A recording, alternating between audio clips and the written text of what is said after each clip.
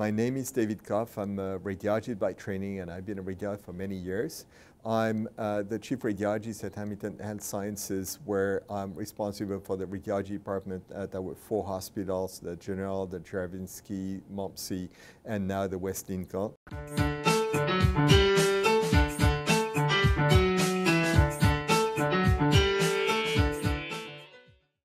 I'm the academic chair of the radiology department at McMaster University, where I supervise more than 65 radiologists, nuclear medicine physicians, 30 residents, and 11 fellows.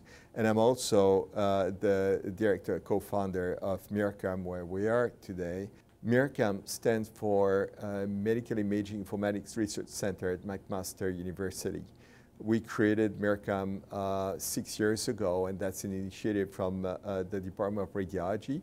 And our goal is to foster the integration of medical images in the electronic patient records and the appropriate distribution of images to the referring physicians and healthcare professionals through the electronic medical records or any other tool they have access to.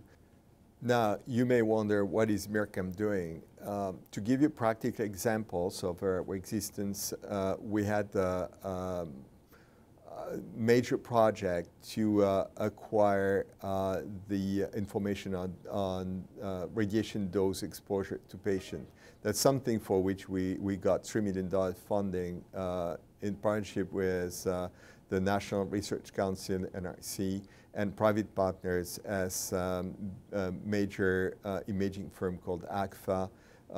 And through this project, we've been able to build a tool which allows us to grab this dose information from the picture archiving and communication system or directly from the modality, our X-ray machines or our CT scanners, and bring this information to a software which will allow us to follow and maybe give advice to the patient, and mainly to benchmark between different modalities.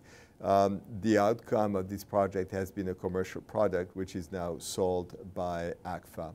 For the future, MIIRC M has identified 4 priorities: imaging informatics and information technology, population health and imaging safety and appropriateness, validation of technology, and advanced image processing, all 4 priorities answering to the needs in our healthcare world.